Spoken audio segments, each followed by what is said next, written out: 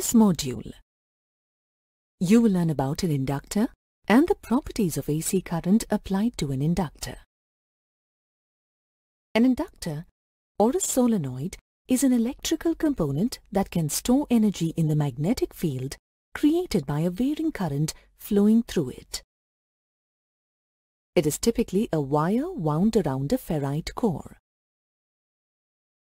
An inductor resists any change in the current flowing through it. Any change in current through an inductor induces an EMF across it. This induced EMF is proportionate to the rate of change of current.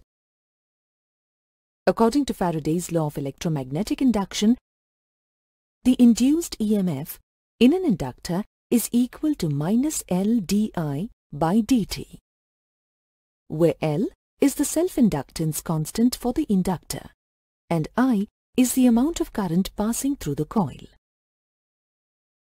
This EMF opposes the change in current flow through it in accordance with Lenz's law.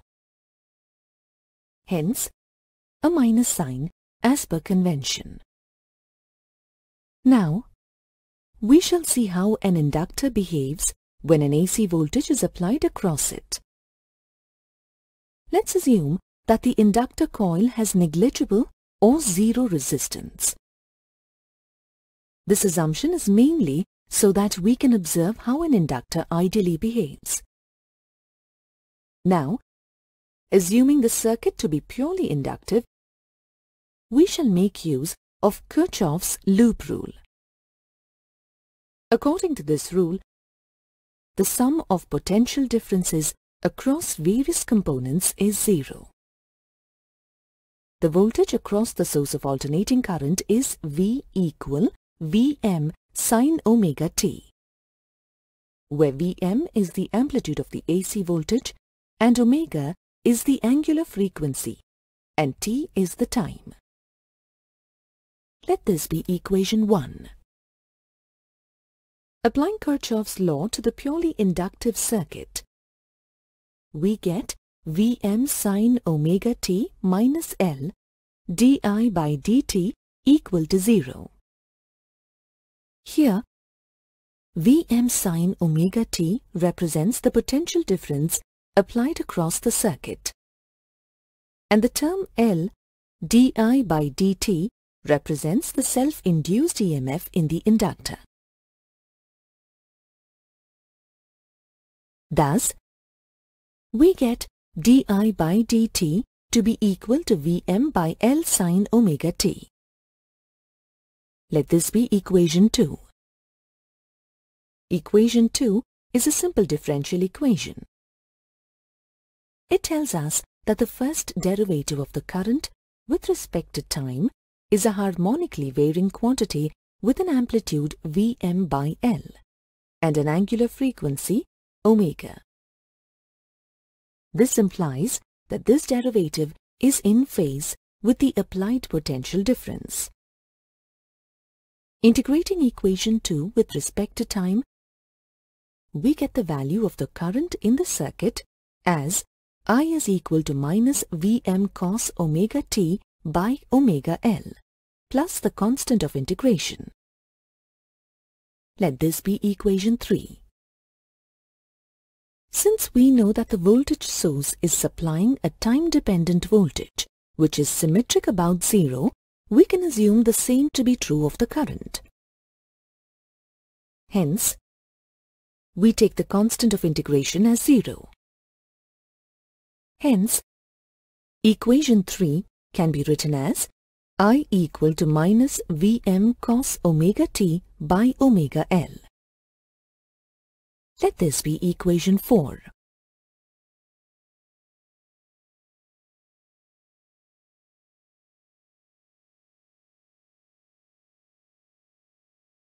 Writing minus cos omega t as sin omega t minus pi by 2, we get I equal to Vm by omega L into sin omega t minus pi by 2.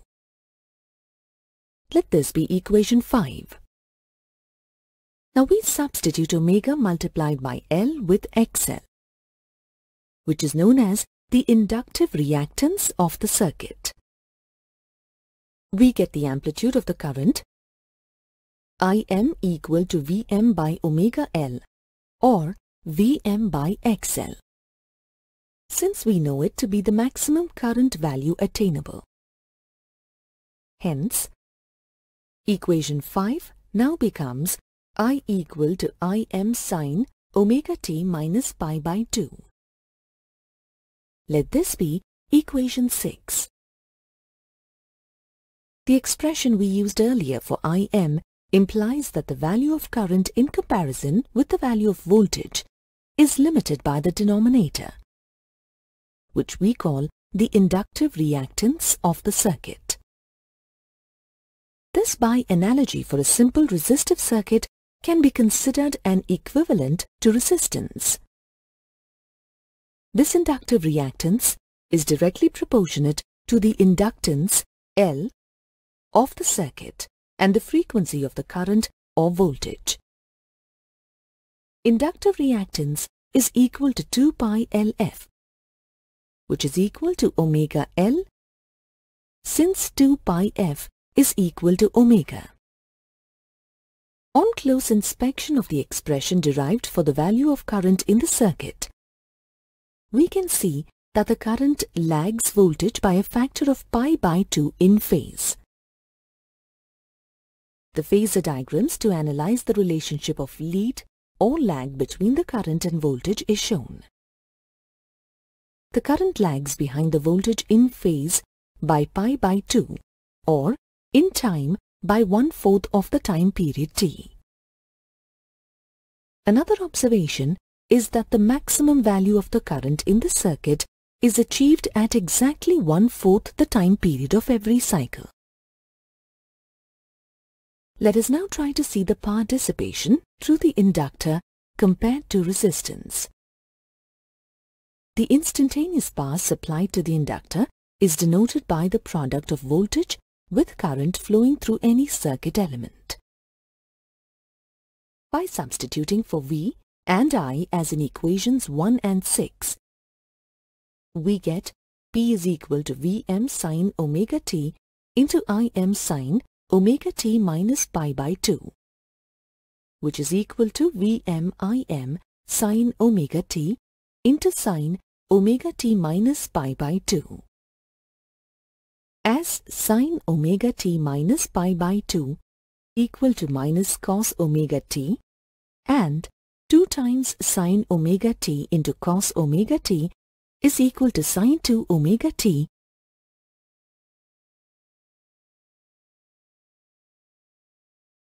we get power P equal to minus Vm Im by 2 into sine 2 omega t as shown. Let this be equation 7. This instantaneous power evaluates as a time-dependent harmonic function. As this is a time-dependent sinusoidal function, its average over one complete time period will be 0. The argument of sine function for voltage is omega t, and for power is twice omega t. Hence, the time period for the power function is half the time period for voltage. Since the average value of sine 2 omega t over one complete cycle is 0, the power supplied to an inductor on average in an AC circuit over one complete cycle is 0.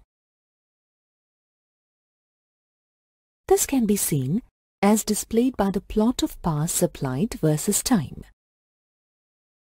Variation of voltage and current with time is also plotted on the same graph for comparison. As the inductor is nothing but a coil of wires, it is structurally the same as an electromagnet. Hence, when the current flows through the coil, it is magnetized and demagnetized depending on the direction and magnitude of the current in the circuit. Variation of magnetic flux with time too is plotted on the same graph. As shown in the graph, we will study the magnetization of the inductor in the 4 periods marked in the graph as 0, 1, 1, 2, 2, 3 and 3, 4 respectively for one complete cycle of voltage or current. As in the first time interval 0, 1, the value of the current keeps rising from 0 and reaches its peak value at 1/4 of its time period. The flux passing through the coils change, setting up a magnetic field as shown in the figure. The current enters the inductor coil at A and leaves at B. As the current and voltage are both positive, it means the power is positive. Positive power means the inductor is absorbing energy from the circuit. In the second time interval, 1, 2, the value of the current keeps decreasing from its peak value at 1/4 of its time period and reaches 0. But it always remains positive. The flux passing through the coils change, decreasing the magnetic field setup as shown in the figure. As the current is positive while the voltage has become negative, it means the power is negative. Negative power means the inductor is releasing energy to the source, which is the circuit. During the third time interval 2, 3, the values of both current and voltage are negative. Since the current has become negative in this interval, the flux passing through the coils change, setting up a reverse magnetic field as shown in the figure. In this case, the current enters the inductor coil at B and leaves at A. As the current and voltage are both negative, it means the power is positive. Hence, energy is being absorbed by the inductor. During the last time interval 3, 4, the value of the current decreases and reaches 0. As the current is negative, while the voltage is positive, it means that the power is negative. Hence, energy is again being released from the inductor. This cyclic discharging and charging of the magnetic field of the inductor in reverse polarities keeps on taking place as long as there is AC current flowing through the inductor. Thus, the instantaneous power in the inductor is positive when both the instantaneous voltage and the instantaneous current are positive or both negative, and the power is negative when any one instantaneous voltage or instantaneous current is positive and the other negative.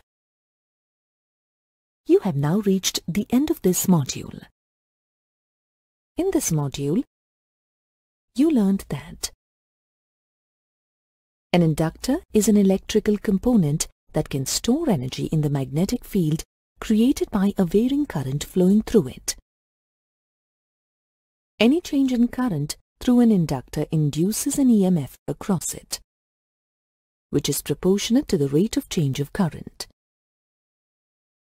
The power supplied to an inductor on an average in an AC circuit over one complete cycle is 0.